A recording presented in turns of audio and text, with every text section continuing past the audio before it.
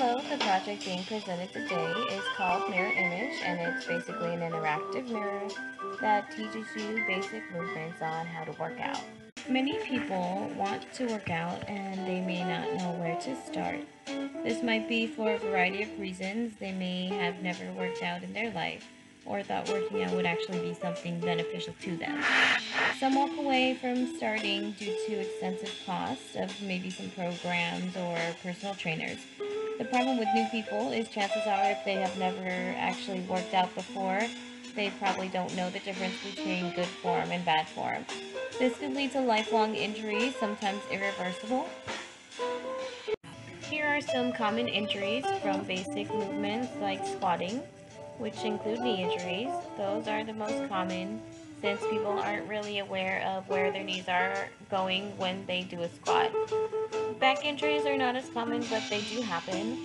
With deadlifts, a lot of people hurt their lower back and sometimes shoulders, which can simply be fixed by using the proper form.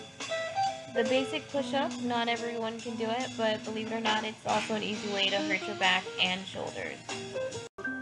As you can see, when doing a squat, one of the easiest ways to blow your knee is to have them cave in. Most people are unaware of this, especially beginners, and do it unintentionally.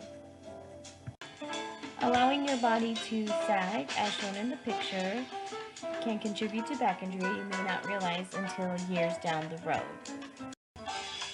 So the main idea of this project is to build an interactive mirror that will guide you through your workout. And we want to be able to put this anywhere. If you think about it, mirrors are everywhere. So you can put this in the gym, in a rehab center, or even your home. And there's no expensive personal trainer or gym membership needed. Personal trainers and gym memberships can get expensive. The average personal trainer can cost $60 to $70 an hour, while the average gym membership is about $40 to $50 a month. Now, with gym memberships, you don't get any real guidance unless you happen to have a gym buddy that knows what he's doing and is willing to go with you. Not to mention the gym memberships that specialize in certain areas like yoga, Bikram yoga, CrossFit, Pilates, MMA, etc. Those memberships can go for at least $150 a month if you don't want to sign a contract. That being said, the target market is the fitness industry for people just beginning to work out. Allow people to move better and feel good about themselves without the burden of having to pay an expensive trainer or a gym membership. Here are some of the main features and parts, which include PIR sensors, IR sensors, displays, a microcontroller, and touchscreen interactions. At the moment, we have two components working. One is the PIR sensor to detect motion. It basically detects motion within a certain proximity of the sensor. It senses infrared energy given off by humans or animals as demonstrated in the video to follow. As you can see, this LED light has a delay of 2 seconds. As a human hand goes near it, the LED light turns on, and when the hand is away, the LED light turns off.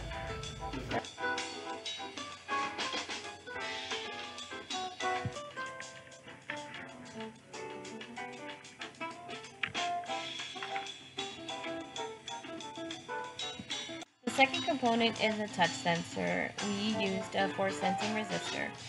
It literally resists your touch. One layer is resistive while the other is conductive, that is separated by spacers until a person touches it. This is seen in the following video. As you can see, the person's thumb presses against the resistive touch sensor and the LED light turns on.